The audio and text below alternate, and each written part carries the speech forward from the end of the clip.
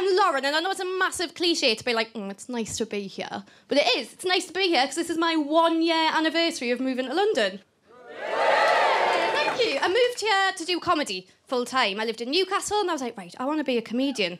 That's what I want to do. That's what I want to be. I'm going to go to London. I'm going to go full-time. That's what I'm going to do. I'm young, ambitious. I'm going to go full-time. So I came here a year ago, and I don't want to brag because I want you to like it, but within 6 weeks, I'd gone full-time.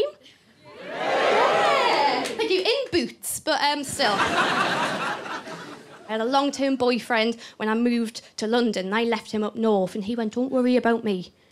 Don't worry about me. Absence makes the heart grow fonder. That's a lie, isn't it? Absence didn't make his heart grow fonder. Absence just made his dick wander. That's all that happened then.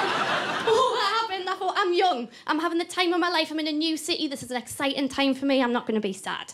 I am not. I'm going to get straight on the dating apps because I'm quite shy, quite awkward. I'm going to get myself out there, meet some new people. I have never felt so empowered using dating apps because I didn't used to get a lot of attention when I was younger. And for the first time, 23-year-old adult, I can sit there and I can decide I'm too good for someone. I can decide that I'm too attractive for someone. I can decide that someone's not worth 60 seconds of my time. And I can make all these decisions while I'm having a shit. I have never felt more like a goddess.